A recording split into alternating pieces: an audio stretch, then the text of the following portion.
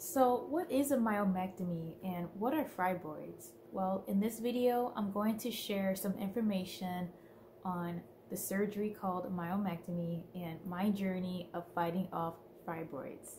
Hello and welcome to my channel. So another quick disclaimer, I know that this topic will be very irrelevant for a lot of you on my channel. So I do plan on creating a series on this topic for those of you out there that are looking to learn more about overcoming the surgery, learning more about fibroids, and just finding support and comfort. You don't have to watch it. I know it's a very different topic than the rest of my topics on my channel, but it is in part of my journey of marriage. I want to share a little bit of my journey for someone else that's going through this as well. It is a very serious, important, very high-risk surgery, so feel free to watch. If not, it's okay. I was told that I need a myomectomy done back in September of this year, 2021. I have this little notebook here, a little journal that I got like 2-3 years ago. I'm not a big fan of journaling. I just do it when there's a huge occasion happening in my life, and I consider this surgery to be a huge occasion, and so I decided to take notes about it and just journal about it. A myomectomy is to remove uterine fibroids, so it's to remove fibroids from the uterus or the womb. Fibroids are benign tumors that grow on the uterus. Benign means non-cancerous. My myomectomy surgery was Thursday, October 28th at 11:30 a.m. till about 2 o'clock p.m. this year, 2021. And today is December 22nd, I believe. So I'm now in post-surgery. I have no more pain, and it's just so nice to walk around again. So a little bit of backstory. So I got married October 2020. And my husband and I planned on having children right away. I would do my fertility test, which I have here. We were just praying and hoping to have a child one day. We kind of just talked to each other about if it doesn't happen within a year, then we would talk to a doctor, or at least like a fertility doctor or something. So as September was approaching, it was almost a year, I went into my OBGYN to talk about what's going on. I'm not pregnant yet. And so they offered to do some tests and everything, and to see if everything is working. I never thought I would ever have to talk about this on the internet or ever have to go through this in my life. But I know that this story can help so many of you out there on the same path of the same journey. So bear with me. So they did an ultrasound, and a week later they called me back into the office to talk about the ultrasound, and my OBGYN told me everything looks good, everything is well, you know, except he said he found or saw, according to the ultrasound, a fibroid the size of a golf ball. So a golf ball is like this, right? So something this big was growing on my womb. And I did have an ultrasound a year prior, the summer of 2020, for another issue, and there was no fibroid there. So this fibroid had to start growing pretty fast within the last year. I did post this on my Instagram, the empty womb. Basically, it was empty with a bunch of fibroids on it. After being told I have a golf ball sized fibroid in me, it might be best to take it out to improve fertility. And probably like most of you, I didn't want to do that. It sounded scary. It was a nightmare. I was shocked. I could not sleep at night some nights. I had another tear fest, basically. It was just sad. But my husband and I always kept praying to give us clarity and what to do, and so I would just anticipate this day. I knew this day was coming, and it's just every day I kept getting closer to the surgery day. I kept crying. Finally, the day of the surgery, I just accepted everything. I trusted in God even more, and I went ahead and got it done. Here's some information about the surgery, what's going to happen. So having a myomectomy, there's a 6-week recovery stage. So you may be out of work or you're going to be out of commission for 6 weeks. There is a 2-night overnight stay at the hospital. I was hoping to leave the first night, but my OBGYN or my surgeon recommended to stay another night to make sure everything is okay. Having a myomectomy is similar to a C-section. It's not the same as a C-section because a C-section, you're pulling a baby out, but with a myomectomy, you're pulling out fibroids. You're pulling out fibroids. So you're still gonna have that incision, just like a C-section. I think the cutting of the flesh is almost the same to get to the womb. But anyway, they put you under general anesthesia, which is, if you don't know, it's a very deep sleep. So you won't feel a thing. That was one thing I was fearing, is waking up and feeling the pain as they're working on me in the surgeon room. As soon as I got to my hospital and I did all my paperwork and everything, they have you sign in, do paperwork, sign consent forms and everything. They put you into a hospital room to get you prepared for the surgery. They do some tests on you, blood tests, pregnancy tests, to make sure you're not pregnant. They get you ready, and then they give you a shot of something. I forgot what it's called, but it starts with a V. And it's like a shot that starts to make you feel sleepy and sedated. And that was the last thing the nurse did to me, was she gave me that shot.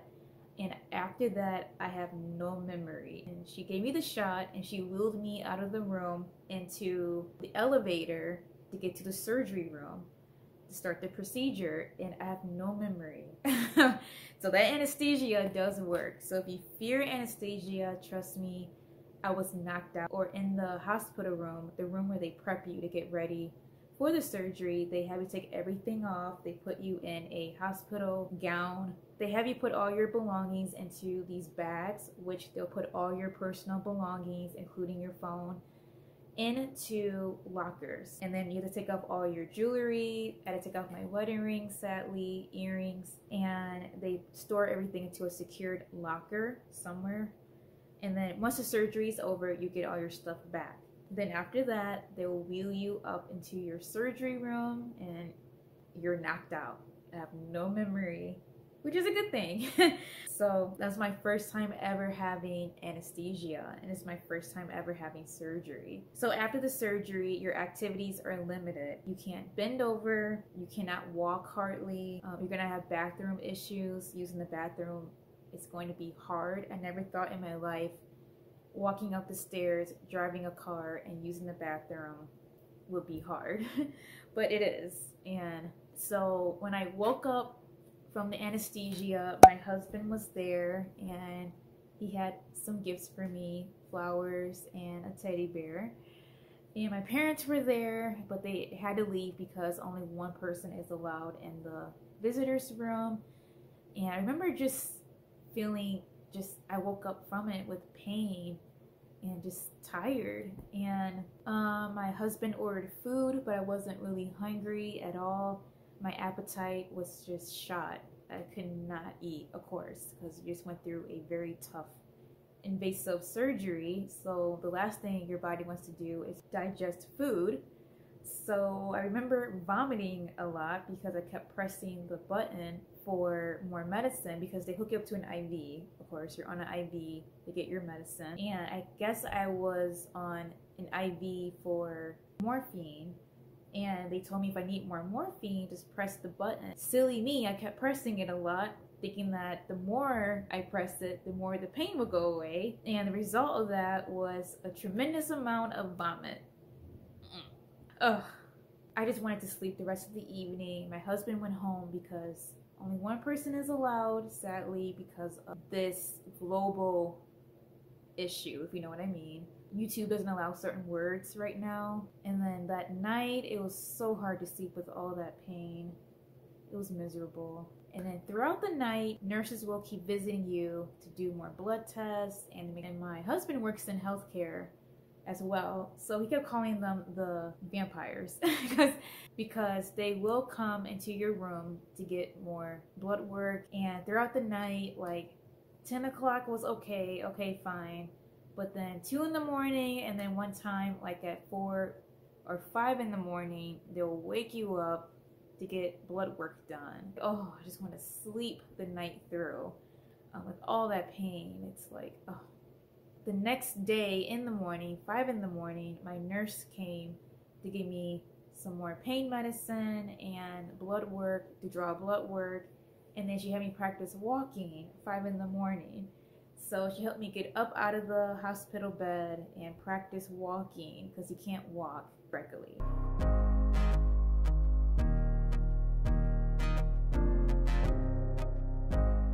Bathroom, and that was just another level of pain I never want to experience ever again.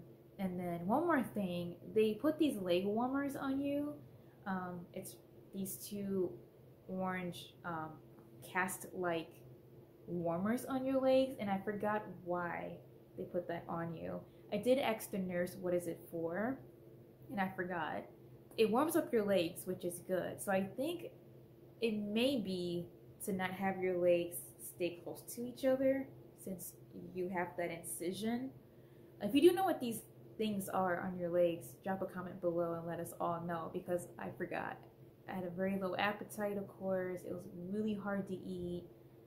I only just kept drinking. I just kept wanting fluids, juice and water. And the nurse will recommend that you drink pop or soda.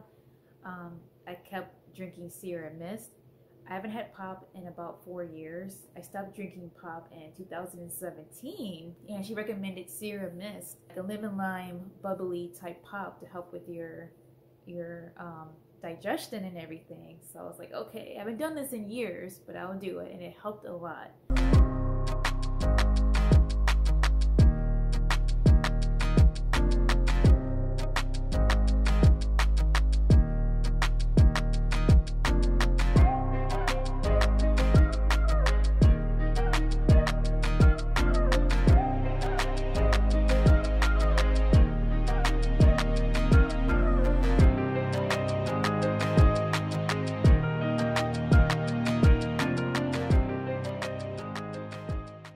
Quick details to end this video.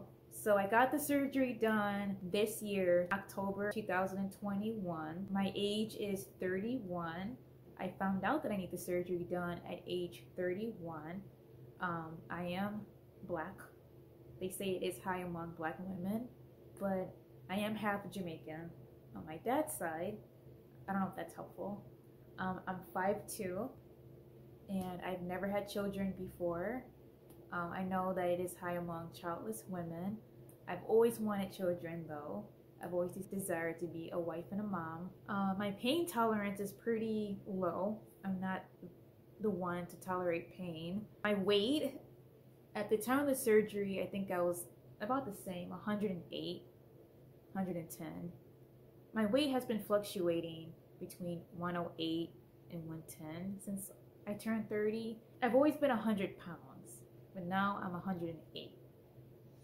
It could be because of the mozzarella sticks or the fried chicken wings. We don't know, but I've been trying to get pregnant since I was age 30.